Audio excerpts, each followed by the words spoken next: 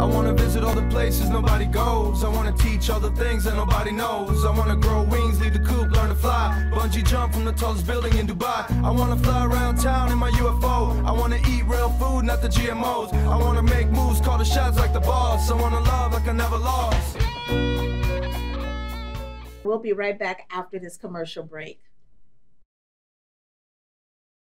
We believe in equality, tolerance, and respect for all.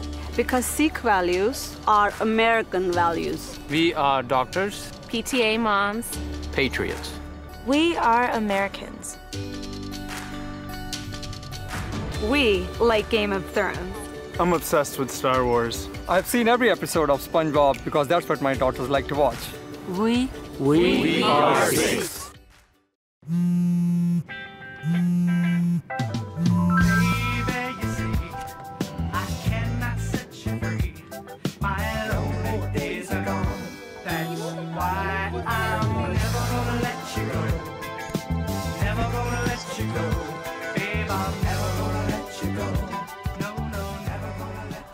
Here you go.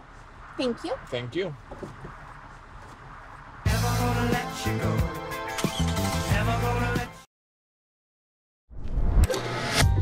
As a young girl, I just grew to love using power tools, pouring concrete, and doing things that were scary and loud, and yet I looked around and realized no other girls are doing these things. As I grew up, I realized that girls need to see themselves in this space.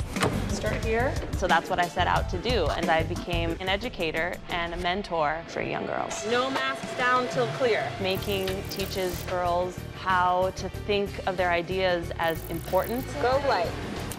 It changes the way they think about what they're capable of. If I can fuse metal, what can't I do? Perfect. Look at how good that was. And so I think making for girls is about voice, and that's what's really exciting because we're building the world we want to see for ourselves. Now I want to hear why you make. Share your own Why I Make story today. Visit whyimake.org. How I define making? In the broadest possible terms, it is making something extant in the world that didn't exist. Everybody who's ever made anything is bringing something into fruition for a reason, and that act in and of itself makes us stewards of our culture. It's something that we're talking about. It's a response. Actually, it's telling a story. That's really what it is. And I include everything that could be made: painting, sculpture, welding, all of that. Yellow is positive. When a kid gets their hands on the world and learns that they can make their fantasy play, that they can make their reality, that's power. And as far as I'm concerned, everyone should feel that kind of power. There we go. If there's something that interests you to bring into the world, that's fantastic. Go figure out how to do it. Go tell your own story. There it is. And so I want to know why you make. Let's go. Share your own Why I Make story today. Visit whyimake.org. Unused prescription opioid pain medicines can spell many things. Risk, if they're taken by someone they weren't prescribed for. Harm, if accidentally taken by a child or a pet. And overdose, if they're not used as directed. They may be hiding in your home, in bathrooms, kitchens, or anywhere. Why put your family at risk? Safely dispose of opioids before they can do harm.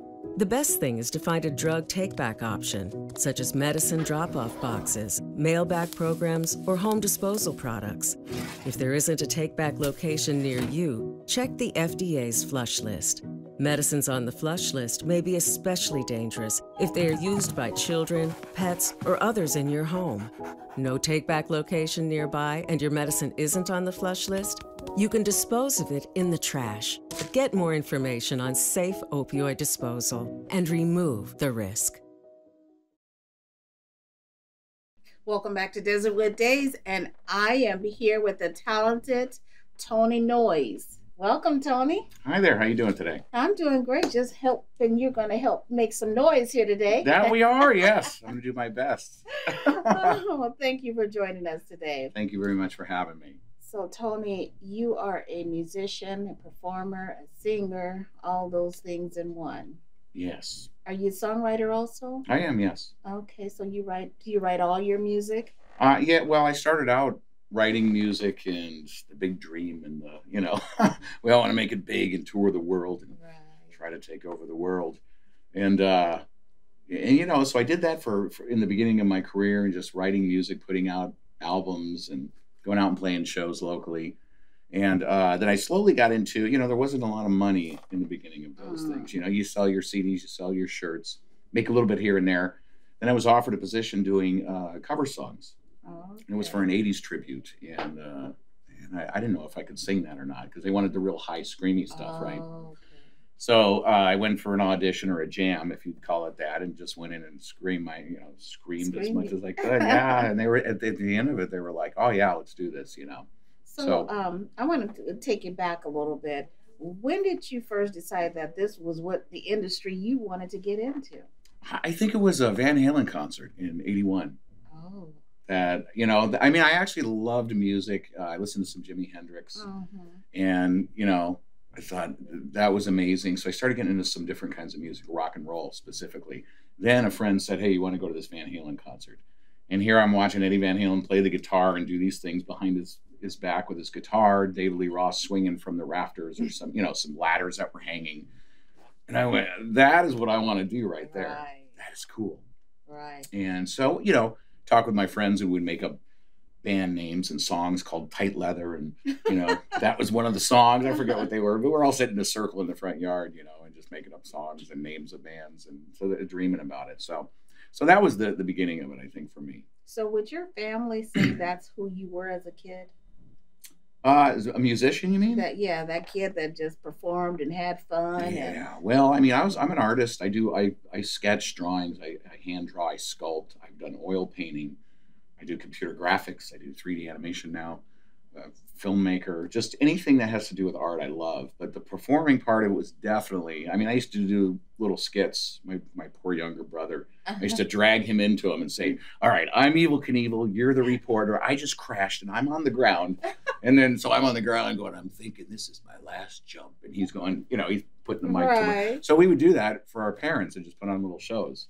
Wow. And so the things we did as a kid. It was crazy. Yeah, I know a lot of kids do that. Like, "Hey, Mom, Dad, we're putting on a show." But I did it constantly, and then I would take my mom's sewing gear and sew Santa Claus hats and Spider-Man masks, and I would go out and jump on the walls and pretend I'm Spider-Man, and just anything I could make and create. And that's awesome. It was just, crazy kid stuff. That's awesome. So you went to the Van Halen concert and you fell in love with that genre of music.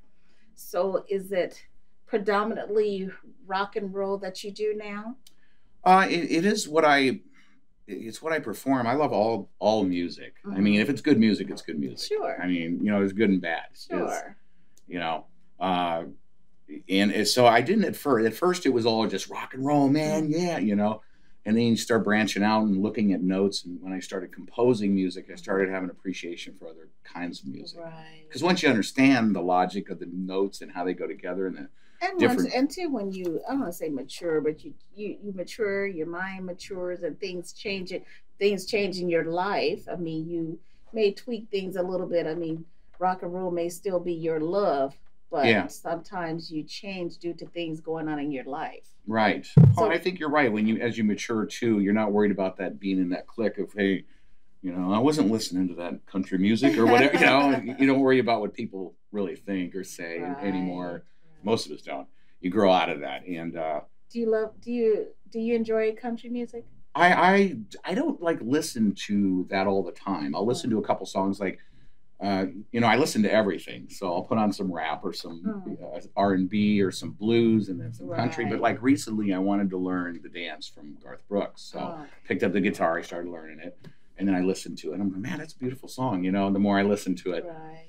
And then I did kind of a dance song with some cool, it always had the effects from the, what was it? The California song. California. It's an older 80s song.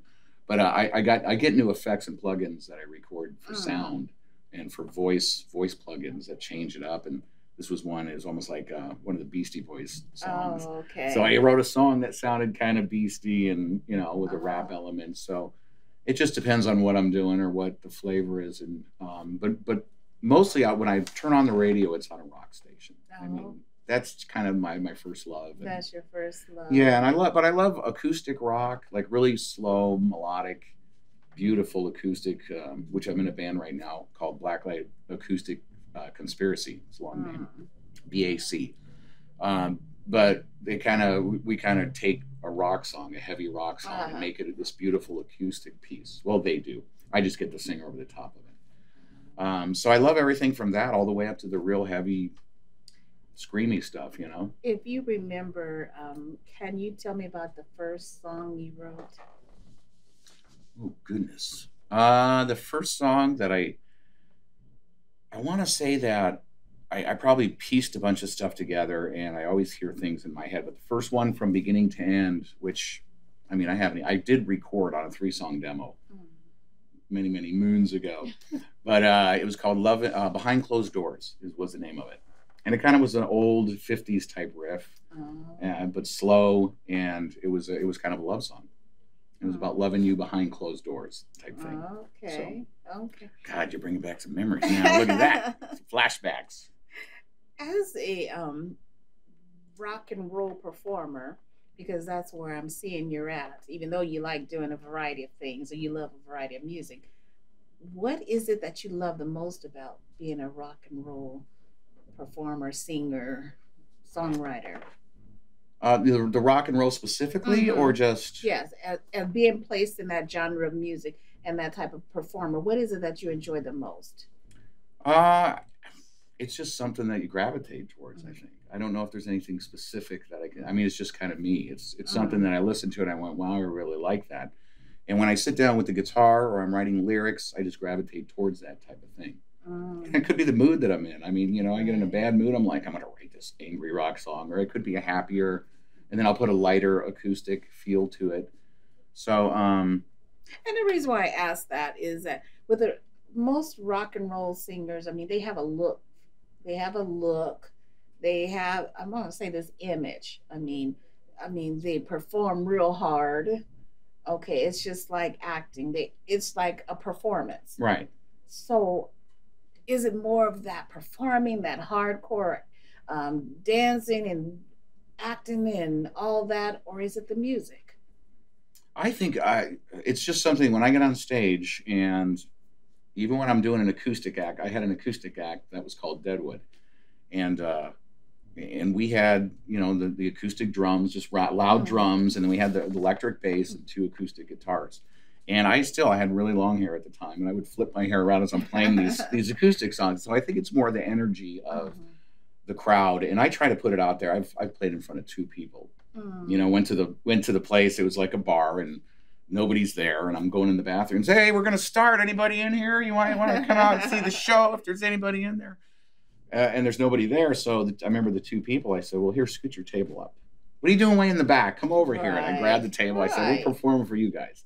And so I'm jumping around like a goofball. I always say like a goofball, but I just put it out there to entertain people. Right.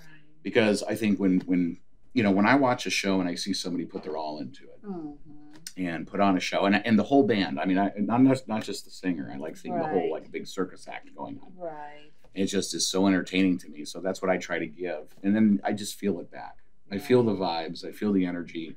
I see the smiles on the people's faces, and I go, that's, I like to make people laugh, and have a good time. So I think it's not necessarily only just the rock element; it's just the performing. Sure, I love that. Yeah. I was speaking with someone once, and it's all about one of the greatest feeling is what you're giving off to that audience, and also what you're receiving from them. Yeah. So that helps you to give a better performance because they're interacting with you. Oh, yeah. It takes it up so many notches. Yeah. Like, you get started and you're a little rusty. Okay, let's get going. And then you see people jumping up and down or putting their hands in the air and smiling big. And you go, all right, this is, And then it just takes you up. You start, I think if you're making somebody laugh, like a comedian doing that, they start being goofier. Right. Trying to keep the thing going. So I think that's what's happening, really. So do you guys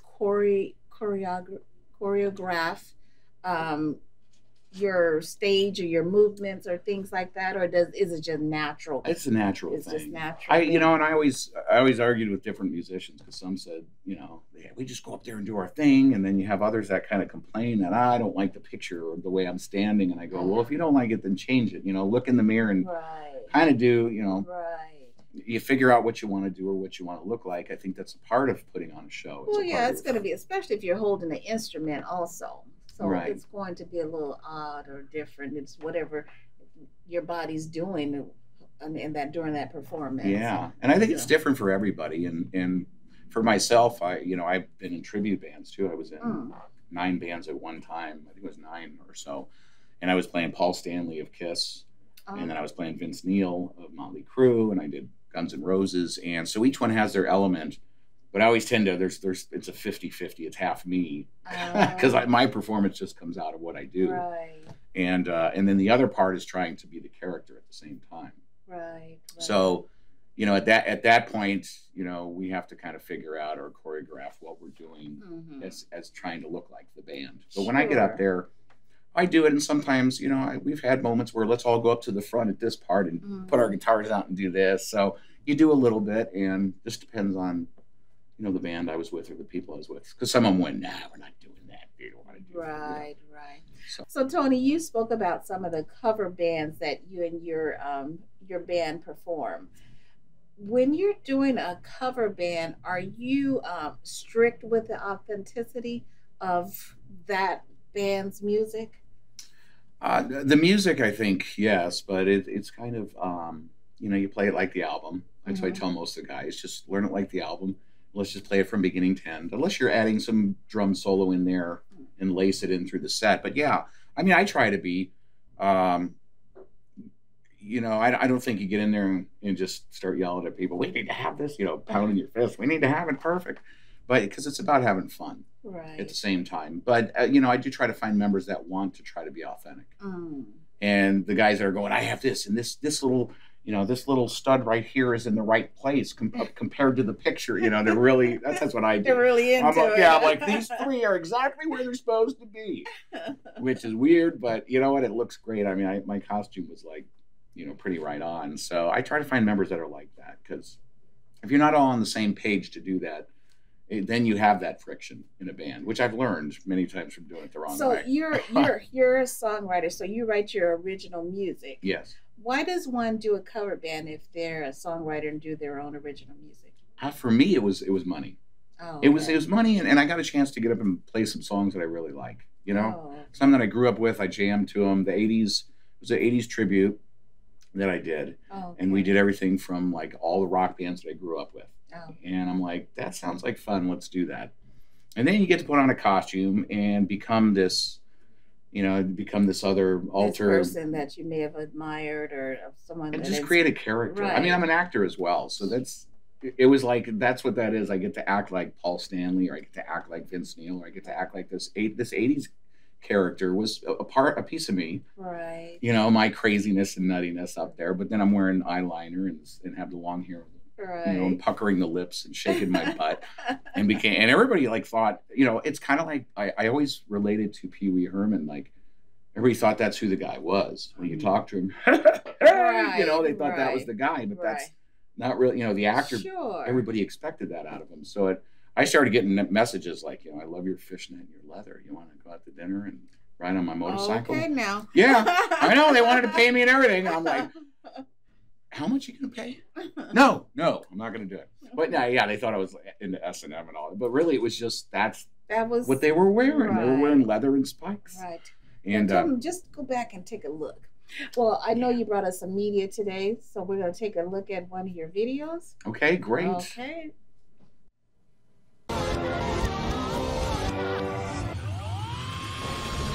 It's an e-ticket ride for sure. Yeah, I don't think so. At least if I don't want to get caught up in it. Come on, kid, it's like nothing you've ever felt before. No. I don't want nothing to do with you or your ride.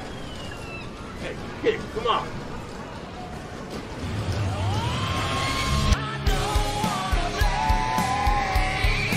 Awesome news today. It tends to make me crazy.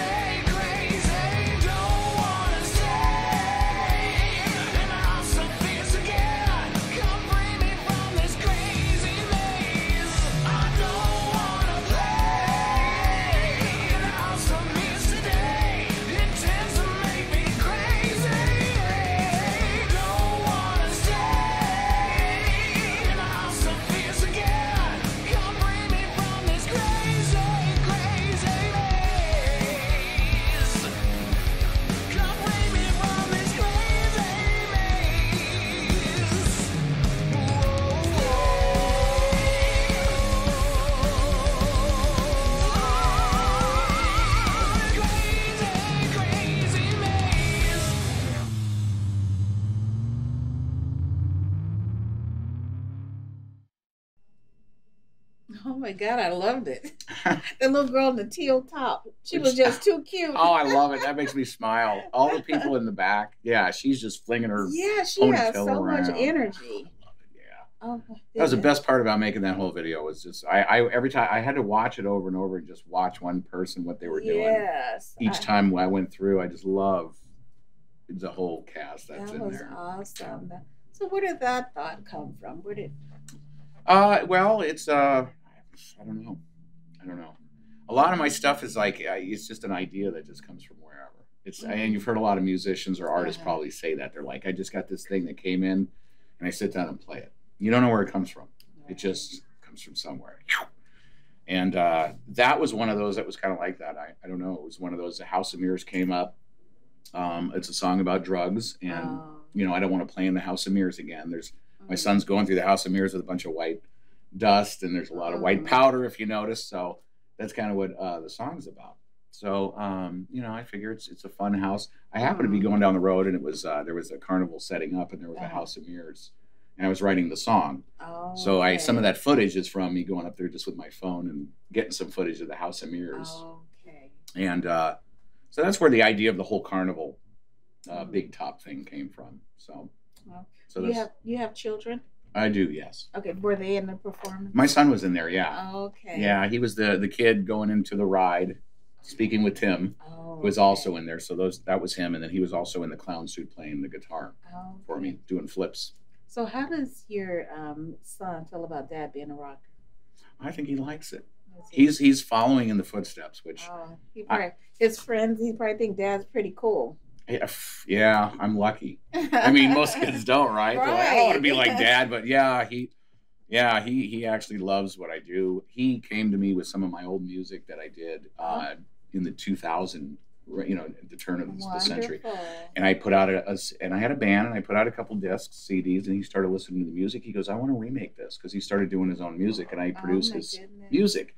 I go, "You just trying to be nice? You just trying to be nice and make me feel good that you want to do one of my songs?" And he's done 5 of them now. How old is he? And he's 18. He just turned 18. Yeah. We started producing music about a year and a half ago, and he's 16. And he started singing and screaming. He likes a lot of the, He likes the screaming. He does. He likes to scream. That's a good way of relieving stress. All it is in the shower every day. And he comes out with a big smile. It's all gone. That's why you guys always seem so happy. I know, right? We get it all out of our system. Get it out. Yeah. Just scream once a day and get it out. We can't cork it up. No, we just scream once a day. Sometimes it's more than once a day, but hey, that's life. But yeah, it is. Yeah. So, what advice would you give to someone, an aspiring musician that wants to become a rock and roll performer? Well, it's a crazy business. Don't do it. No, I'm just kidding. It's I always say that, like, for anything, just do it. I told my son that. I had no idea he was going to do that. I said, whatever you want to do. And whatever he liked. Can I have a guitar? Yeah. So I bought him a guitar. And I said, but whatever you decide to do, if you become a football player or whatever you decide, I'm behind whatever. So if somebody wants to do that, they just start doing it. There's really no method or way about doing it. If you're looking to go for the big time, California, Hollywood, Nashville, New York are the places to go. That's where the business is. I tell a lot of younger musicians that are artists. So I see you didn't list Arizona. So what is the Arizona scene like for you? Well, I think Arizona scene is we have a lot going on here, and it's a great. It's just not. I don't think it's national or international. Alice Cooper. I watched all the biographies on all the musicians and all the actors. All of them go to Hollywood.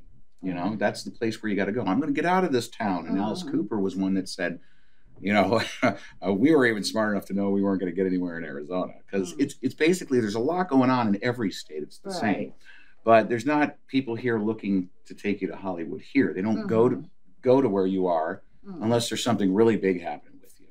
Right. There has to be a huge explosion. So do you see that changing? Excuse me. Changing here? Yes. Have you seen much change with that?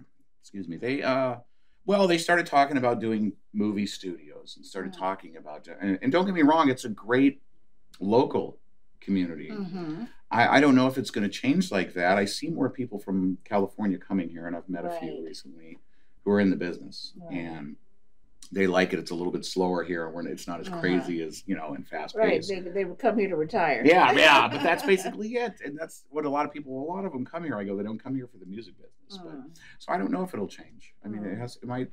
You never know with things that are going on. If the scene's not happening, more people are moving here. They might start more studios here. And, but there's always hope, and I think with people like you that's out there working in a community and helping to bring about change, it could happen. Yeah, I mean, I don't know. It's anymore. I just kind of do it just because I love doing it. Right, and that's awesome. If something big happens, it does. It doesn't. I just do it because it's me. You know. Any new projects coming up? Like I said, I'm jamming with an acoustic band called Blacklight Acoustic Conspiracy. And some very talented musicians, like off the charts talent, I'm blown away every time I sit in the room with them. I sit in the room, listen to them, and watch them putting stuff together, and I'm like, I feel very fortunate and lucky to be in the room and singing with them. Singing, you know, they all sing and everything. So we'll be hitting the scene soon with that. There's some recordings online. Go to YouTube. There's some links to listen to some of the recordings we've done. So where can our audience find you? At www.tonynoyes.com. That's my name. That's the best place to go. I'm on social media sites as well. And this is the album. You can find it there. You can buy it there as well. There you go. Showing off. There you go. There you go. Treat yourself. There you This is Noyes versus Good Evil.